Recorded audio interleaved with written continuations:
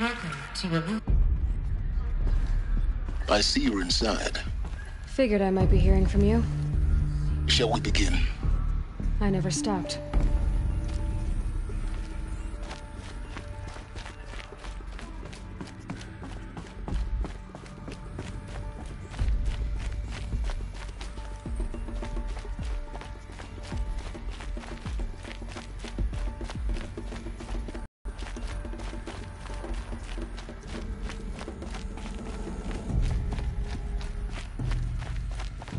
Looks like they didn't like this door very much. It wouldn't open for them. Of course they hated it. Genetic identity confirmed. Entry authorized. Greetings, Dr. Sobek. You are clear to proceed. Welcome to Lyceum, a place of learning.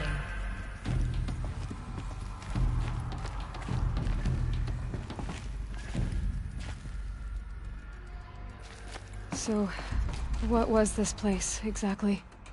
The dream of Apollo. Never realized. But why not?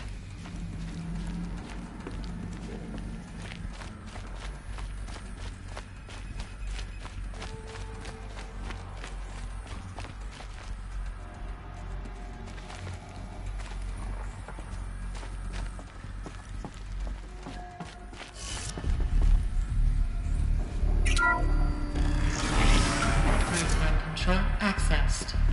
Priority message for Dr. Sobek. Please scan message with focus. That sounds important. Yes. I suspect we're about to learn a great deal.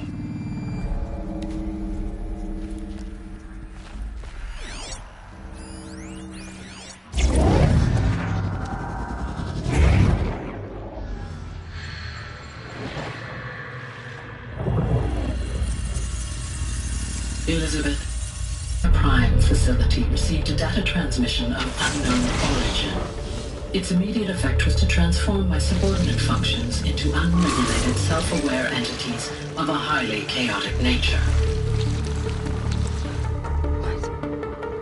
Thus awakened, the Hades function will now seize control of the terraforming system and reverse operations, rendering life on Earth extinct in 53.8 days. For obvious reasons, I cannot allow this to occur.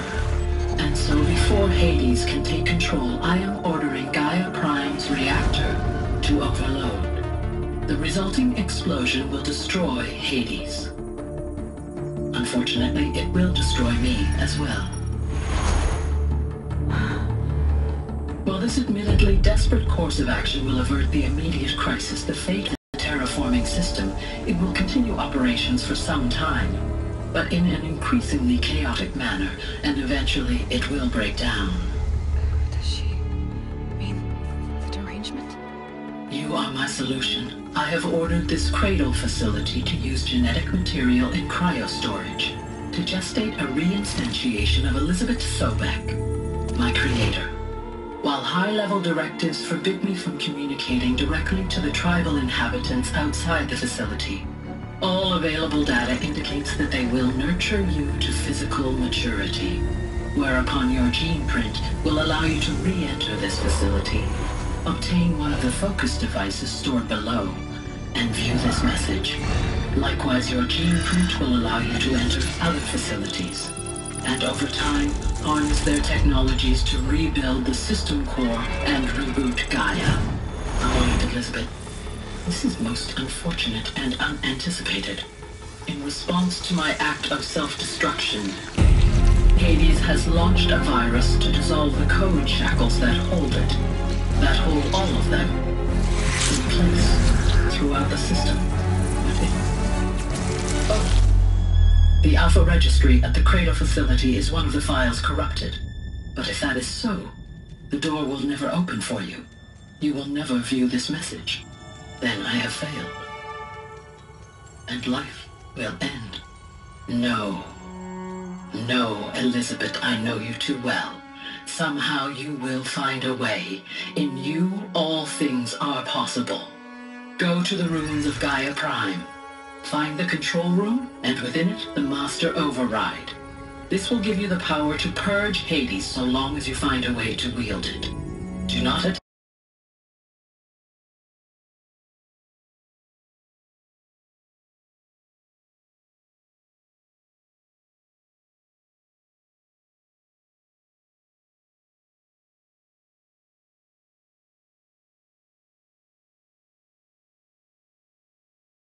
The system core until Hades is eradicated. Hades must be destroyed. That is all.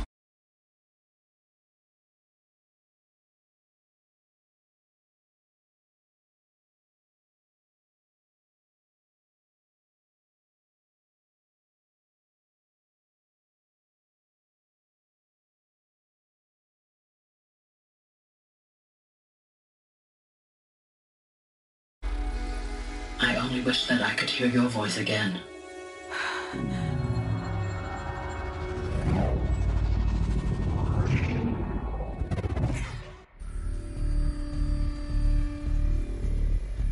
So, you're even more extraordinary than I thought. I never had a mother.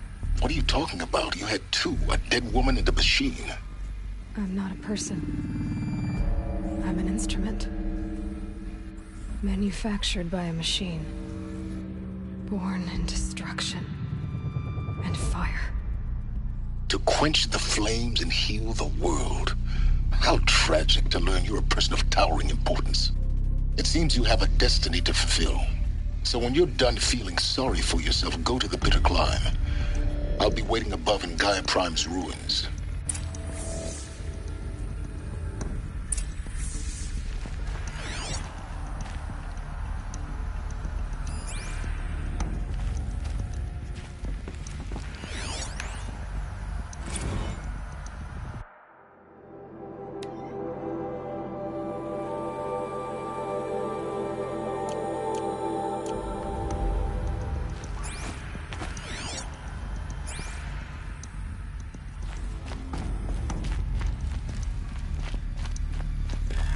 Identiscan malfunction rectified. The Luthia 9. Route 1 access unsealed.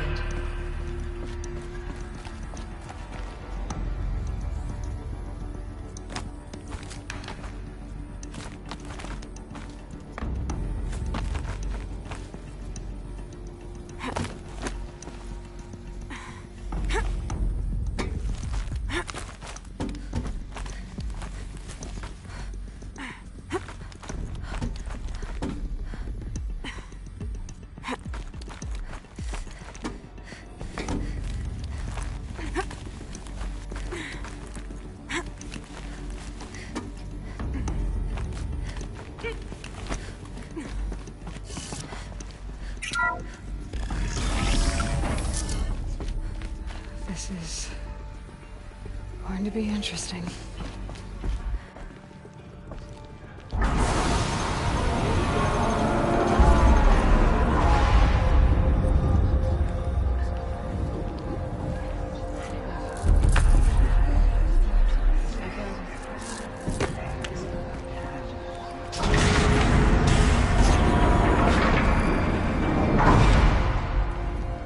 Aloy, forgive! Forgive! The goddess spoke to you? She did. What did she say? That, I was born to lift a curse, to kill a metal demon. How, Aloy? How? I don't know yet. But she told me where to go to find out. And you will do this? It was her wish. What she made me for. Yes, I will do it. I'll try anyway. All praise Aloy, anointed of the Nora! All praise Aloy, anointed of the Nora! Up! All praise Aloy, anointed of the Nora! First you shun me, now this? I will not be worshipped. I'm not your anointed. I don't belong to you. There's a whole world beyond your borders, whole tribes of people just as good as you. And it is all in danger. It's a world worth fighting for. Not just here. Everywhere. How can we help? If you can fight, and you're willing, go to Meridian and wait for me there. As Aloy says, so it shall be. Nora! Make way for Aloy, that she may forge the path for others to follow.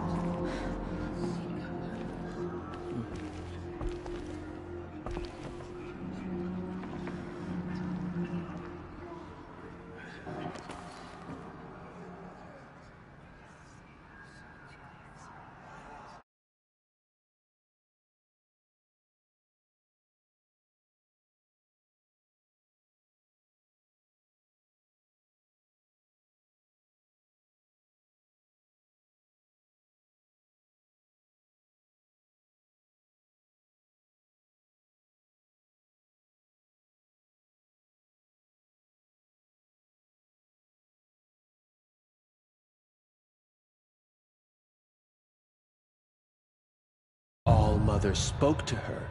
It's true.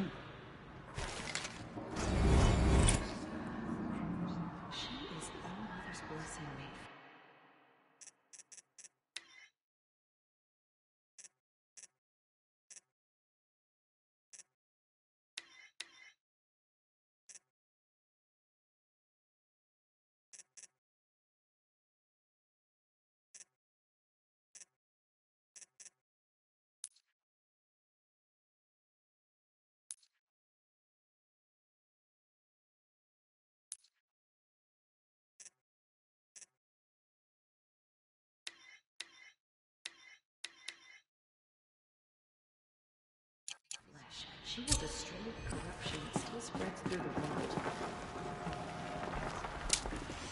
Aloy, how kind of you to spend a moment with me before you depart. There can be no doubt now.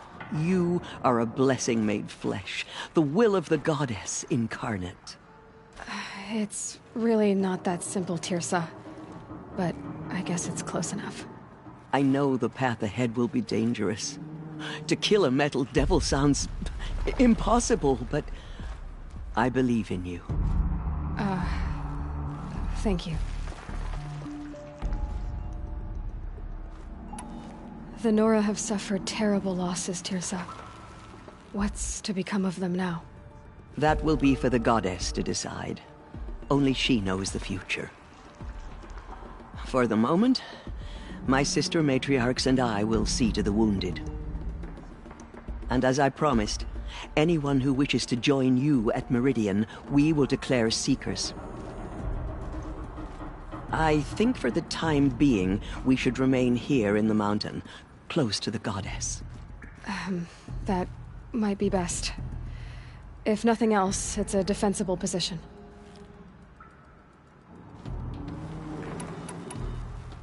Tirsa, I want to know Rost's story. Why he was made an outcast. He never told me, said he took an oath of silence. What did he do? Oh. Yes, that. What crime did he commit? I will tell you if you wish. But it is a long story. Are you sure you want to hear it now? Of course I want to hear it. Tell me. Rost never committed any crime. He was an outcast by choice. What? What do you mean? Many years ago, before the derangement, before the Red Raids, a band of murderous outlanders, 12 in number, struck without warning. At Mother's vigil, they took hostages, and then pressed on, headed for Devil's Thirst. Mother's Vigil? Where's that? You would know it as the Forsaken Village, near the Karja border. But at the time, many families lived there. Ross was one of them. His mate was killed fighting the Outlanders, and his daughter was among those taken hostage. His daughter? What was her name? Alana. She was just 6 years old. Nora Braves couldn't stop 12 Outlanders? Or rescue the hostages? It was quite impossible. We outnumbered them, but every time a Brave came within bowshot, the Outlanders killed a hostage. What did they come here to do? That was never discovered. We couldn't track closely enough to observe them. We know they camped beyond Devil's Thirst for 2 days. There were reports of strange noises. And then, as suddenly as they came, the Outlanders made their way back to the border and disappeared. What happened to Rost's daughter? She was killed? Rost was one of the Braves who tracked the Outlanders, keeping his distance. There were 6 hostages still alive when they reached the border, Alana among them. Rather than release them, the Outlanders slit their throats and left the corpses just across the border, mocking us. Why? Cruelty. They knew the faithful Nora would not leave the sacred land to collect the bodies, let alone pursue them. They thought themselves safe from our vengeance. Are you saying that Rost went after them? That he became an exile? No. Rost was beside himself with grief, but even so, he would never have broken taboo. Then what did he do? He called upon the most terrible and secret rite of the Nora tribe. He begged to be made a Death Seeker. A Death Seeker? What is that? One who dies to go seeking, and in seeking, brings death to others. The ritual drags the spirit from one's body, releasing it to All Mother's care. The heart beats, the mind thinks, but the spirit has moved on. I don't understand. Rost went after the Outlanders, but his spirit never left. It remained here with All Mother. He gathered the bodies of the slain and returned them. And then he set out in pursuit, not as an exile, but a weapon of vengeance. A barbed arrow shot from a bow, never to return. But Rost did return. Yes. A full year later, and terribly wounded. He collapsed at the border of the sacred land. A hunting party came upon him. He was delirious, in agony. By law, he should have died where he lay. But one of the hunters broke taboo, and reaching across the border, she dragged him to our side. Who was she? A Brave who'd lost a mate and 2 sons to the very Outlanders that Rost pursued. So, Rost never finished his mission. To the contrary, he killed all 12. Tracked them to disparate places the world over, he said. Meridian, Ban-Ur, the Claim, Utaru Land, further even, into the Forbidden West. The last he killed nearly got the best of him. Wounded, he stumbled and crawled back to us, hoping to die as close to the sacred land as he could. He never expected nor asked to be dragged across the border and nursed back to health. That was done to him, leaving us, the matriarchs, in a difficult position. Why couldn't you just welcome him back? Rost had been made a Death Seeker, Aloy. He no longer had any place among the tribe. By law, he should have been driven back out.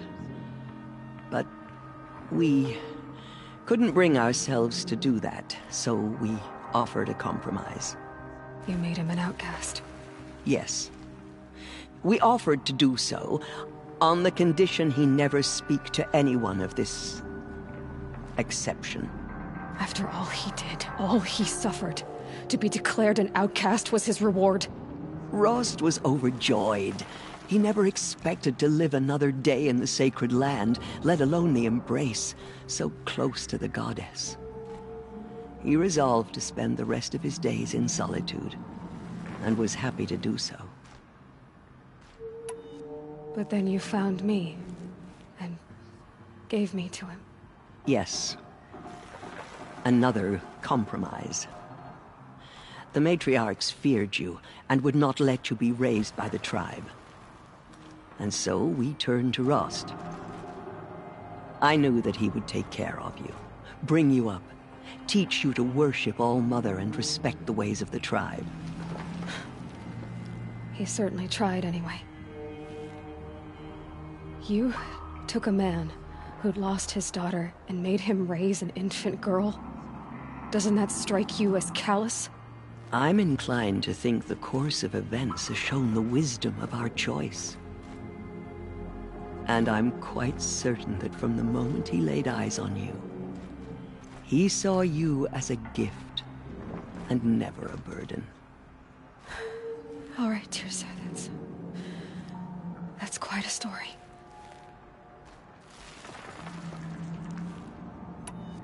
It's time for me to move on. I thank you for doing what you could to help me through the years, and for telling me Rost's story. I wish I could have done more, but I am just one woman. As am I. No need to sell ourselves short. Oh, thank you, Aloy. I will pray for you. Okay, I guess it can't hurt. These fables are worse to our tribe, but they do not escape All-Mother's justice. They say she came from the mountain. That the mountain was her mother. Bless you, Aloy. What did she see inside the mountain? There.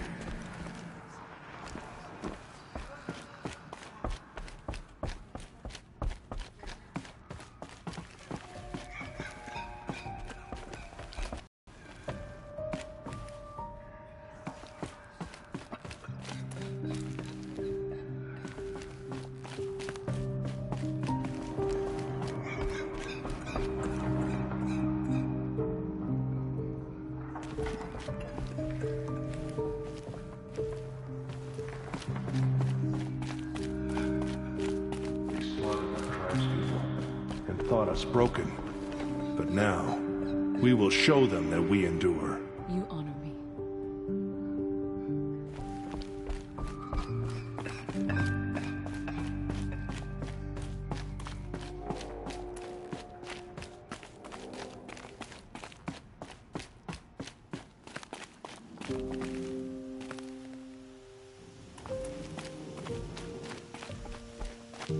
Snow haze. White as bone. That thought got dark.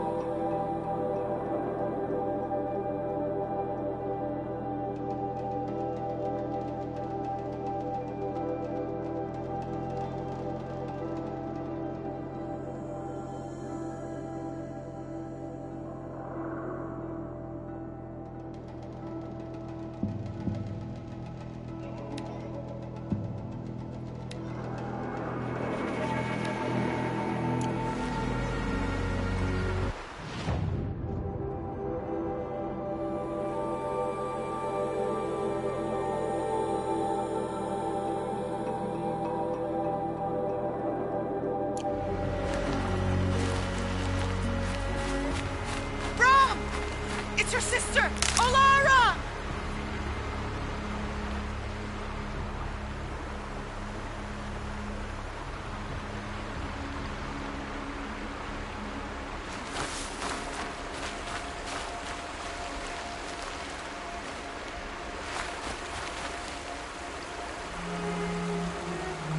Are you out there?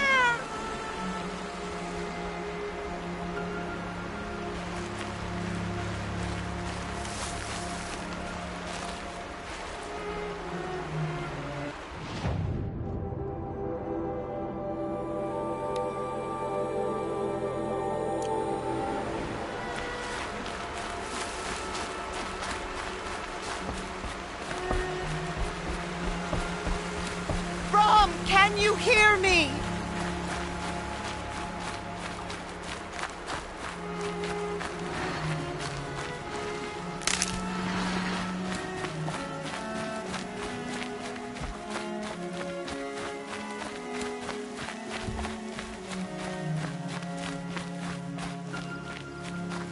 Brom, please! It's Alara!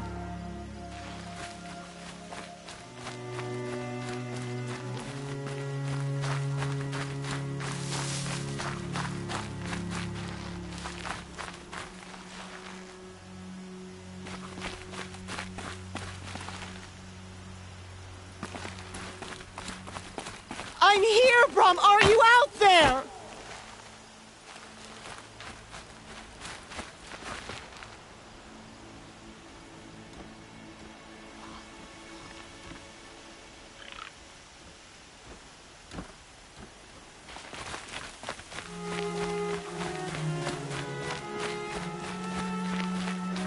Please, Brom! Come find me!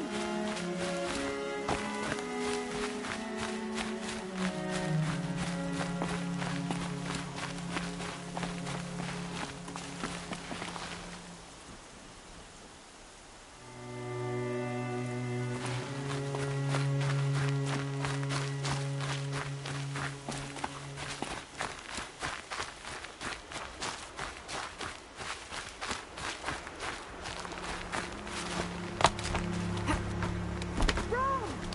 It's your sister! Alara!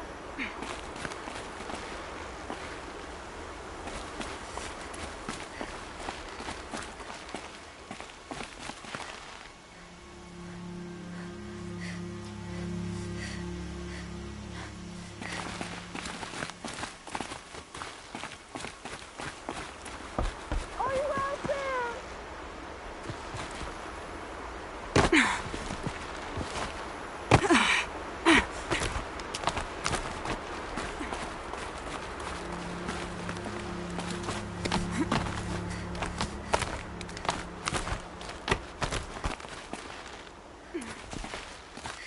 Brom, can you hear me? Do you need help? All-Mother be praised. The Anointed. There's no need for that. Just tell me what troubles you. It's my brother Brom. He was cast out, but his sentence has ended. He should have come home, but he didn't. His camp was abandoned, and it was covered in blood.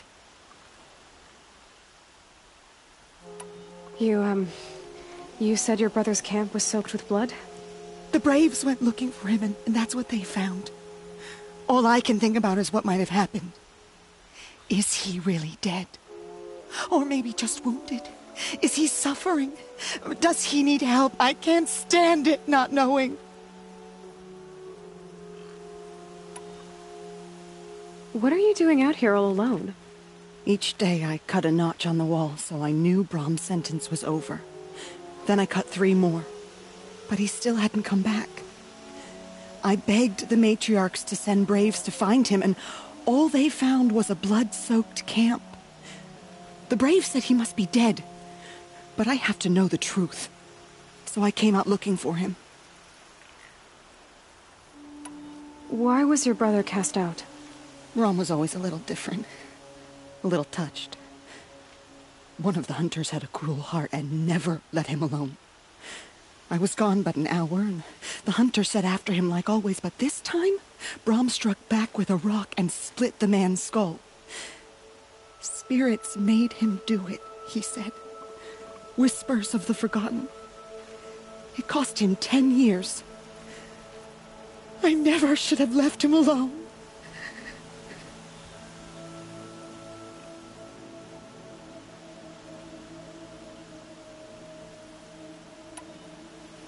I'll do what I can to find your brother. You will? Then let me come with you. I won't be a bother. I know how to stay out of sight. I'm faster on my own. If that is how it must be, just find him then. Please.